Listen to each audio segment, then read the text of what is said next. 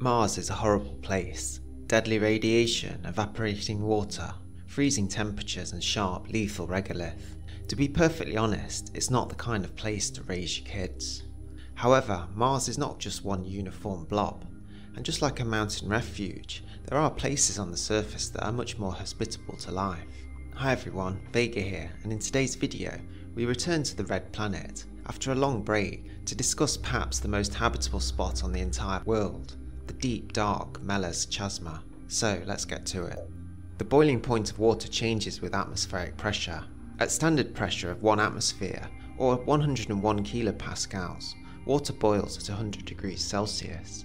Higher altitudes or low pressure environments lower the boiling point, while higher pressures increase it. For example, on Mount Everest, with lower atmospheric pressure, water boils around 68 degrees Celsius.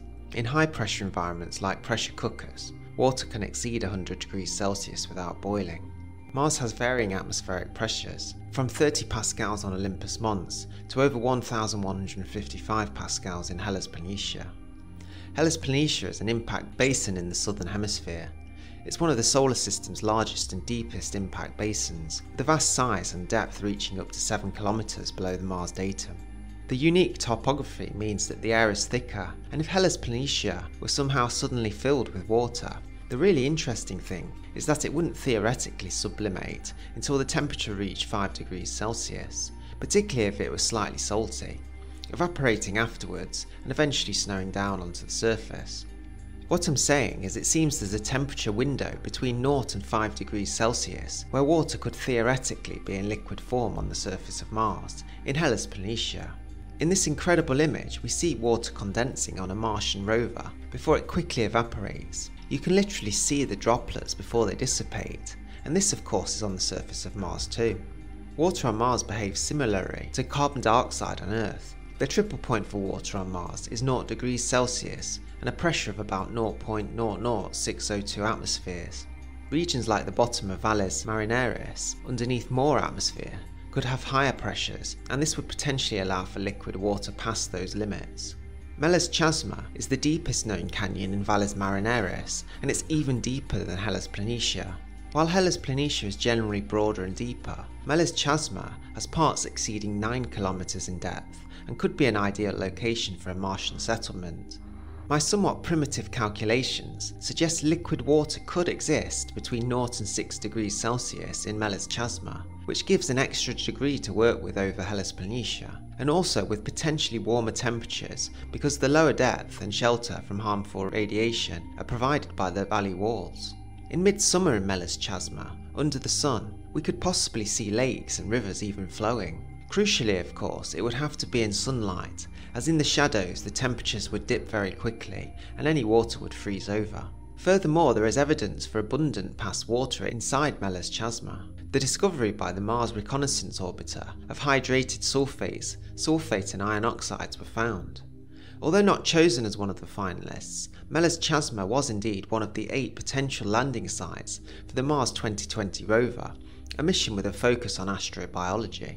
The floor of Melas Chasma is thought to be quite young, and thought to be volcanic ash whipped up by the wind into Aeolian windswept features. It also contains rough floor material from the erosion of the canyon walls.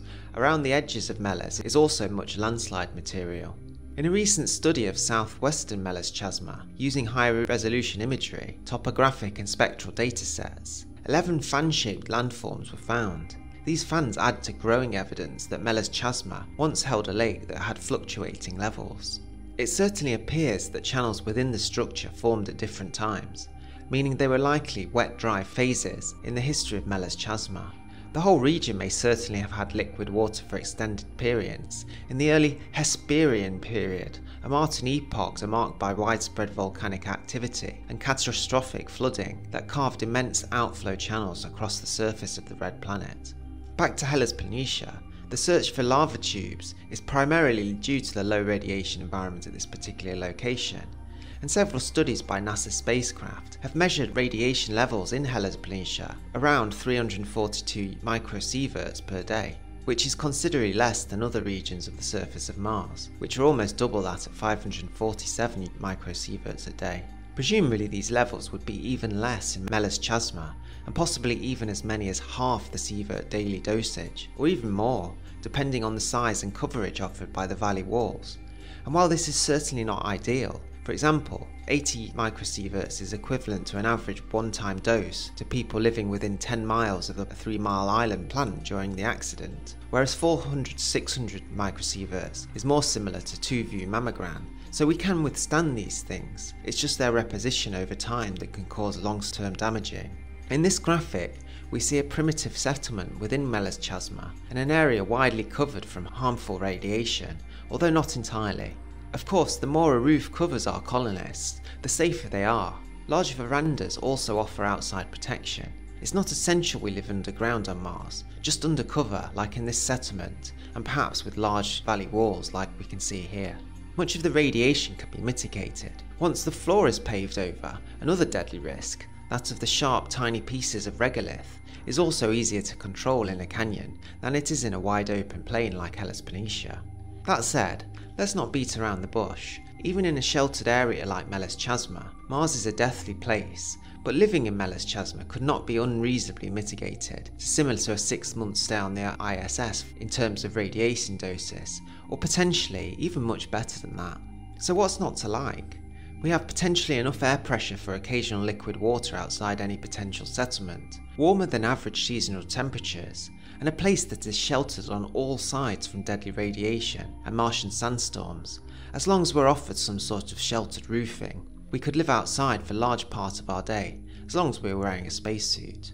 Do you fancy walking outside on the veranda in a Martian canyon at a very pleasant 20 degrees Celsius, perhaps even with a small stream of water flowing at your feet? Sound good? Well, perhaps Melas Chasma is the place for you. Melas Chasma is a canyon inside the largest canyon structure in the solar system. Within it can be found some of the most high pressure and warmest temperatures on the entire red planet. As many as 2 kilometers deeper than even Hellas Planitia, it was considered for a landing site for the Mars 2020 rover.